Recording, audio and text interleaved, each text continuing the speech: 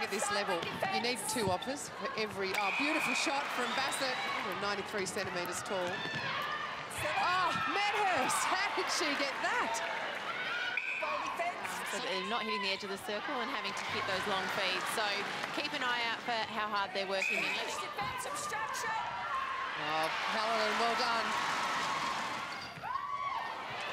Oh, Borrego, volleyball style, slaps it down to her team a few weeks ago in Perth. Oh, massive reject from Shimon. She is the long-range queen. A lot cooler than Bully. So I think what they need to do is really hit the edge of the circle and then lift the ball up. Yes. And Collier in particular. Bell, so composed under pressure.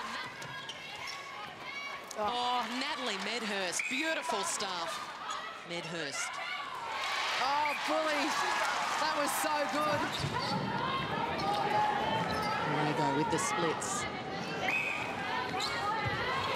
Oh, Shimon, probably just a reflection of their team. Beckford Chambers, she is a game turner. Vantage obstruction wing, vantage obstruction centre. Crucial lead at 3/4 time. High pass, skyscraper, into Borrego. Borrego too strong. Both match winners.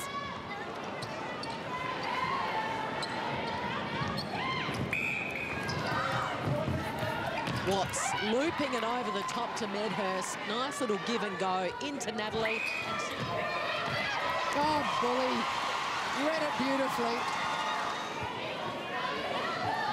Erin Bell, unflappable. Again with the former skipper, Nat Pomberto. Oh.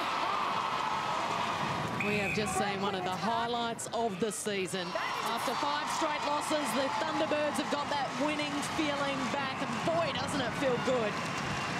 Final score in Adelaide, 57-50. I'm really, really proud of the group. It's been a really tough couple of weeks and everyone's just stuck to task, and today they were rewarded for it, so I'm really, really proud. Yeah, disappointed is probably a bit of an understatement. You know, we were able to fight back, but we didn't, you know, do it when it counted, and they stepped up, and, you know, we fought back but couldn't get those few goals in front either. So to finish that way is, yeah, a little disappointing.